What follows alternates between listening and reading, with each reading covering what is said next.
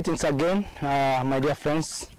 Let us speak about why some African countries are suffering with a shortage of food, while other African or neighboring country has a surplus of food. As I take my journey from my home place to this place, I discovered many things, and one of the things that I discovered is the lack of good infrastructure.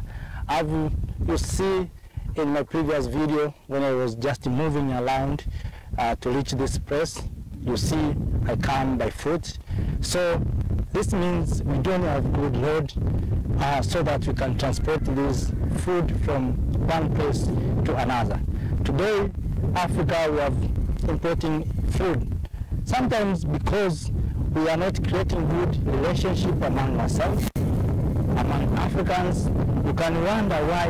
Maybe that's an example. The people of DRC are importing food from maybe from outside of the continent of Africa, while the neighboring countries like Uganda, Tanzania, Kenya, Rwanda have a surplus of food. We can ask ourselves why this happened.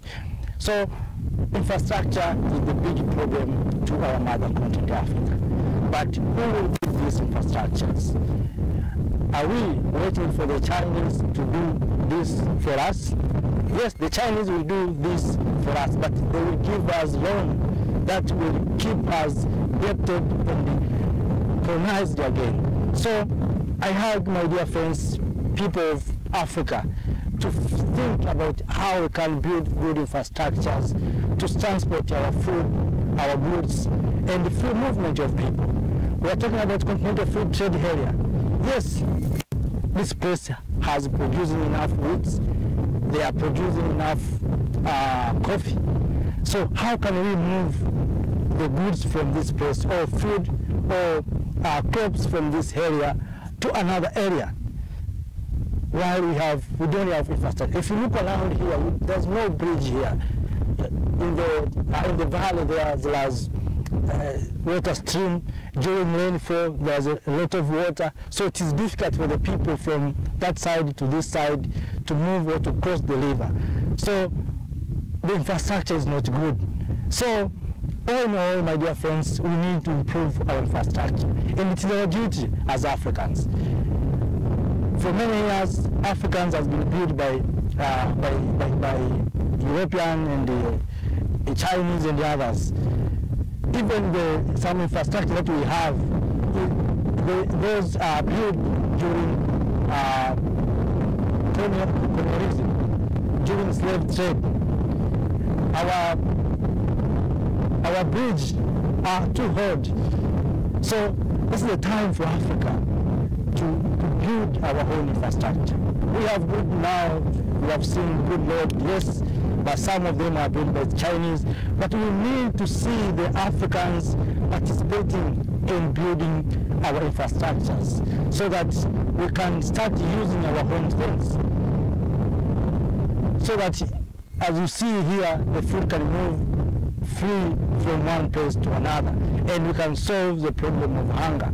The people maybe in some areas in the continent of Africa, like Djibouti, like Ethiopia, in Tigray, in there, like in Somalia, where there's droughts and there's climatic change, the people are suffering with the shortage of food, while the people in the eastern part of the continent have a surplus of food.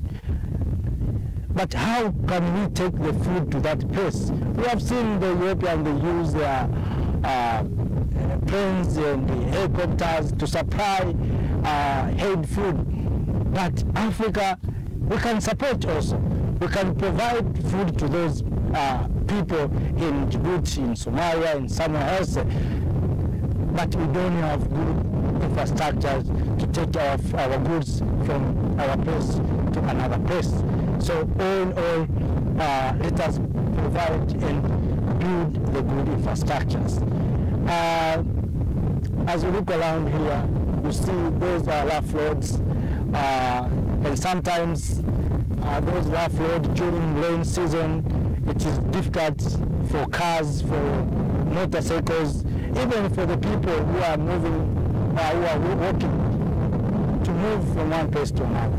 So, but all in all, let us build good infrastructures for our mother continent Africa so that we can implement what we call continental free trade area. Otherwise, this continental free trade area will be taken by the Chinese, will be taken by Europeans, will be taken by the Americans. They will use those opportunities. And sometimes we think the people are loving Africa than we Africans. That's not the reality. We Africans, we are the ones who love this continent than others. So we need to show, first, to show what we have done for this continent. Yes, maybe we don't have a capital, but we have resources. Why we can't sell those resources to get a capital?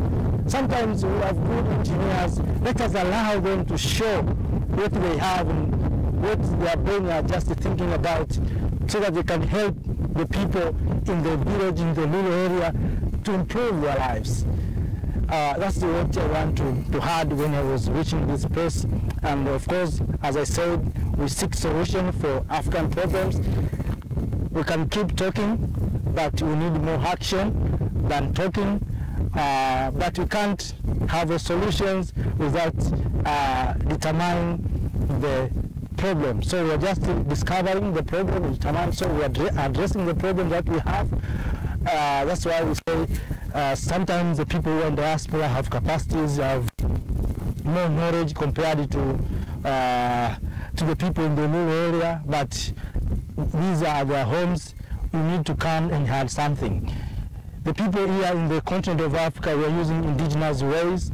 Yes, that is good, but we need more technique to increase or to add to our indigenous method of doing our things so that we can improve our life. So thank you. I have enjoyed to be here. I have discovered many things, I have learned many things, and I will continue to learn, and I will continue to move around our mother continent in some places so that I can show you the beautiful and amazing things like this. You can enjoy. We want to speak our own story. We don't want someone to tell us their own story about us. We as Africans to speak our own things so that our young children will learn from us. Thank you.